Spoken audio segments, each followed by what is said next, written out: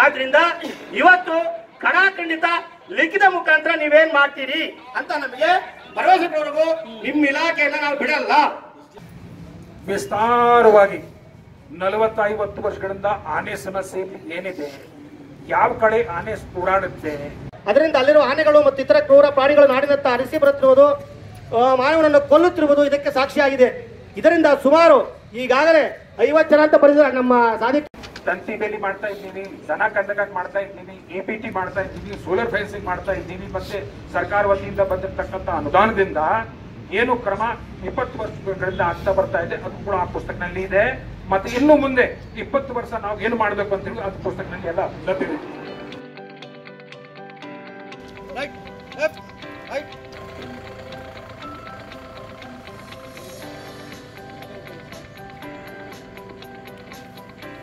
Coffee ತೋಟದಲ್ಲಿರ್ತಕ್ಕಂಥ ವರ್ಕರ್ಸ್ಗಳಿಗೆ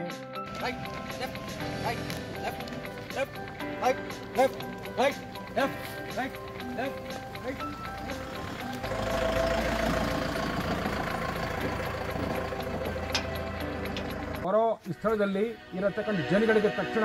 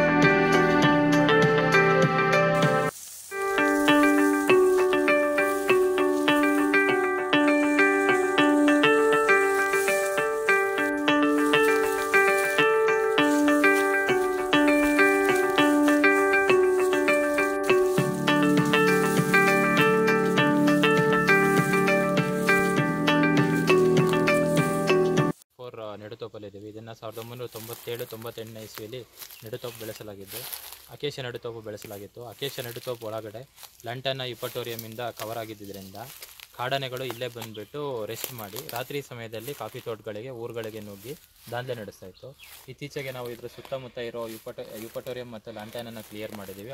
plantation ಒಳಗಡೆ ಇದ್ದಂಥ under ಗ್ರೋತ್ನ clear ಮಾಡಿರೋದ್ರಿಂದ ಕಳೆದ 15 ದಿನಗಳಿಂದ ಕಾಡಾನೆಗಳು ಈ ನೆಡುತೋಪಿಗೆ ಬಂದಿರೋದಿಲ್ಲ. In 1997, the plantation was taken up for the Sacriformis and eucalyptus, and this was a very much dense plantation where the lot of lantana, epitorium, parthenium actually kept coming, and the whole area was invisible. A lot of elephants used to come and use this area for staying here as a shelter ground for them. And by making this as a center, epicenter, the elephants, herds and herds together used to go outside and crop depredation for injuring the man, and a lot of deaths were also reported here in Vadur and Kurulse landscape. Now you can see here our staff, the Karnataka Forest Department staff has cleared. It has made the wheeler clearance along the road, and these lantana bushes have been cleared here, and this bamboo were also, thickets were there, those also have been being cleared. Jackfruit and this hunse and even mango and all other fruit yielding tree species are also being this area, and this area is completely being made by making undergrowth cutting, by lantana, eupatorium clearance, jungle clearance, and thinning out this area. And the even clear felling of certain areas required. We are doing the clear felling also wherever it is required, so that these plantations should not become the nursery, the breeding ground of the female elephants, break. Otherwise, there are certain now the elephants have not been reported to come to use this area. This is now completely an abandoned place for the elephant. Our local staff is now reporting that this area has become a completely elephant-free zone. So like this, we have to take each hobly a month or maybe for a year. So to make it a plastic-free zone, on the same line, we can make it as a elephant-free zone. Hobly we can make a elephant-free zone. That's how we can get a success in mitigation of the human-elephant conflict. Thank you.